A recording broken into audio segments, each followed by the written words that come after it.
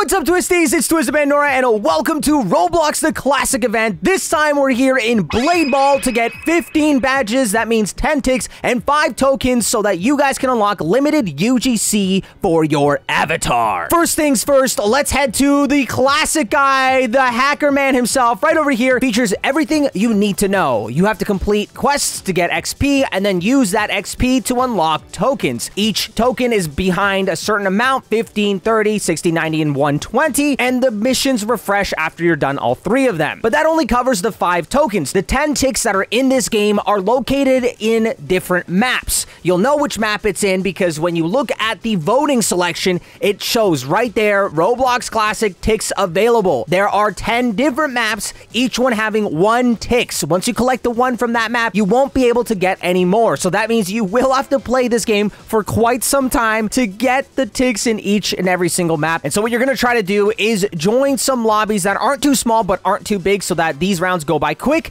and you have enough time to collect every ticks from every map. Well, now let's take a look how that happened. Hey, there you go. I played 5 games. We can go ahead and claim that, and we are 5 XP closer to our first token. Here we are. Come on, before the ball comes to me. Come on. There we go. Another ticks unlocked on this map. Going back to this guy, let's go ahead and claim our 3 ticks. And look at that. We have 5 and 10 XP, meaning we can claim our first badge. Hooray! Oh, and also there are some ticks that are only available on high ledges like this tree here, so you're going to need a jump boost ability. You have to buy it in the shop. I believe it's not too much money, so you might have to do a little bit of grinding in general just to get these ticks. But once you go through all the maps necessary, you should have 10 ticks, and then by that point, you might have been grinding enough to complete all the missions to hopefully get all 5 tokens. With that, all 15 badges in Blade Ball are yours, and I'll see you guys in another event.